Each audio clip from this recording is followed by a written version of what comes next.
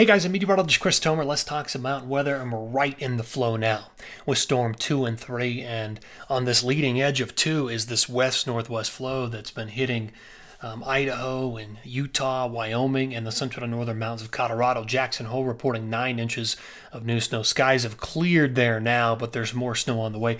Grand Targhee reporting 13. You've got new snow, I think, 8, 9, 10 inches through Little Cottonwood Canyon out of this west-northwest flow, and a few inches, several inches, in the central to northern mountains of Colorado. So this is all on the leading edge of what is to come. Let me just kind of show you the flow right now. So this is the atmospheric river channel I've got in green coming off the, and I'll just mark this again, coming off the Pacific, which reaches all the way back into the western Pacific. So you can see the channel right here. Slamming into the Pacific Northwest, BC, Banff, and that flow curling down in a west-northwest flow, sending waves of snow down through Idaho and Utah, Wyoming, and the central and northern mountains of Colorado. But eventually, all of 2, and let me get a different color, all of 2 will roll down with the jet and then take a track in, and 3 will come in on the heels and mesh with it in a very similar path, and it will bring even more moisture, orographics, and weak atmospheric river contributions. So there's going to be a lot of snow in my forecast for the west with this type of setup. So I wrote about it on my blog this morning. Snowy 5-day period ahead for the west. I've got my bullet points.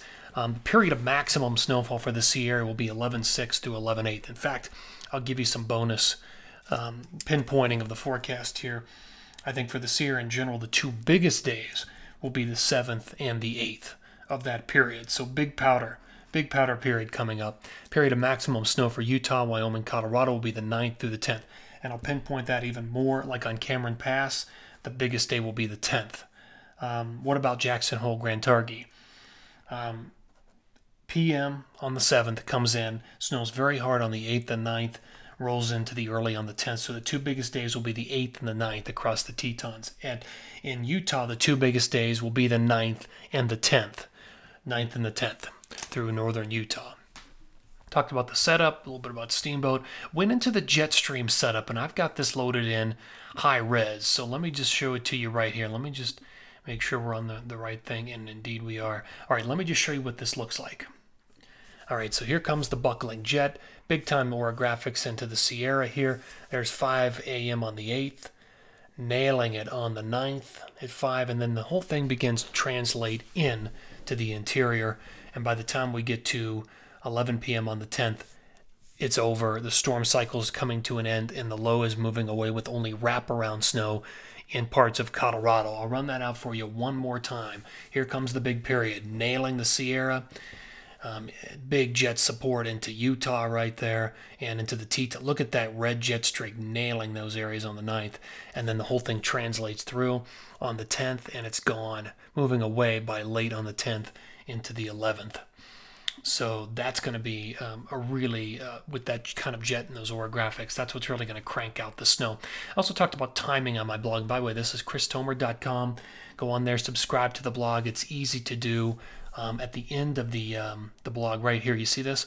Just hit subscribe to blog, put in your email address, put that in, and then it'll send you a confirmation email. So really simple to do, and then whenever there's an update, it automatically lets you know in your email box. So let's go into timing, future radar and satellite. All right, so by the time we get into Monday morning, this is the way it looks. Snow is blue, and there comes the reinforcing shot. Look at that, just absolutely crushing the Sierra and the Wasatch and the Tetons, and then snowing. There's the 11th early in the morning, and then it's gone by late on the 11th. That'd be the end of the storm track. I'll run this out one more time. All right, so there's the morning of the 7th, Monday. There's Tuesday morning. There's Wednesday morning, and then everything begins to move through Utah, the Tetons, and into Colorado, 9/10, and then it's gone. By the 11th, everything is winding down, the end of the storm cycle right there. So really liking what I see, and I talk about that on my blog. You know, it's the combination. Why are we going to see such big snow? Combination of the orographics, the wind velocities, the trough itself, you can get some type of cyclonic type situation, and the orographics. So all of that combining to give us some of the totals, and I'll go into my numbers here. I've got these loaded in high res as well. So I broke this down through 2 periods. All of today through the 8th. That's when we see the biggest numbers in the Sierra. And I'm right around 40 inches. Right around 40 for Shasta, Heavenly, and Mammoth with this type of setup. I'm sort of settling into that 40-inch range for those areas. You see about a foot up there at Timberline and Bachelor and Baker. And then on the interior, you'll start to get some blow off. You'll get another 7 to 9 across the Tetons, maybe a foot in Big Sky, about 8 up in Bridger Bowl, another 2 to 3 in the Wasatch, and just some very light orographic west-northwest type flows in the northern mountains of Colorado. So that's period 1. Here's period 2. So all of that heavy stuff shifts into the interior. You get about 2 feet in Little and Big Cottonwood Canyons, a bit less in Park City. You get about 16 to 24 up there in Jackson Hole and Grand Targhee. So again, that's where the heaviest stuff shifts, and then into Colorado, you're looking at about 4 to 10 in that period. So that's, and let me just show you the first period again.